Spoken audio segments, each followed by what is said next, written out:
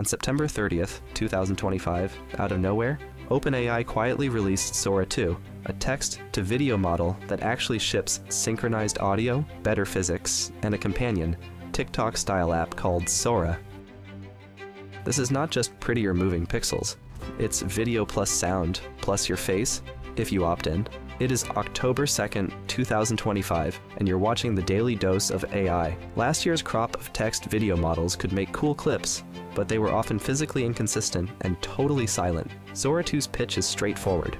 Obey physics more, so a missed basketball doesn't teleport. Produce synchronized dialogue and sound effects and give creators more steerability over shots and style.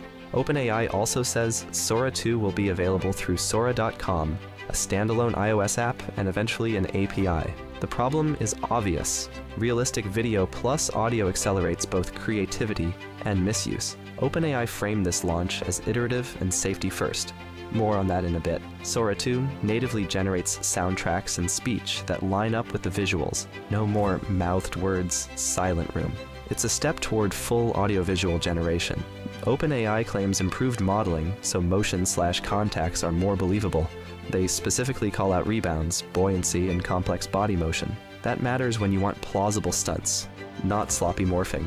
More control over camera angles, cuts, and scene style, useful for prototyping, social ads, or quick storyboards. You can upload your likeness, face plus voice sample, and have Sora insert you into generated scenes, but that triggers extra safety checks. The system card says real person generations are subject to tighter thresholds and explicit opt-in consent.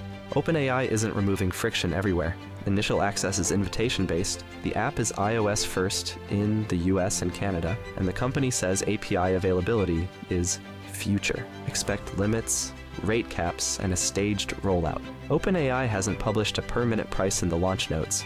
However, TechCrunch reports ChatGPT Pro users may get early access to Sora 2 Pro features without an invite. Treat pricing as TBD. Don't read it into your budget yet. Artifacts still show up. Lip sync slips, scene glitches, motion blur oddities in complex shots. Public demos already show this. The model is a leap, not magic. OpenAI explicitly blocks text-to-video of public figures and video-to-video at launch, and it applies C2PA metadata plus visible moving watermarks to generated videos to support provenance. That's an industry-level attempt at traceability, not a silver bullet. Also, invite codes are already a hot commodity. There are reports of people reselling invites, which is both a marketing problem and an access fairness problem. People will scalp invites. This changes the checklist.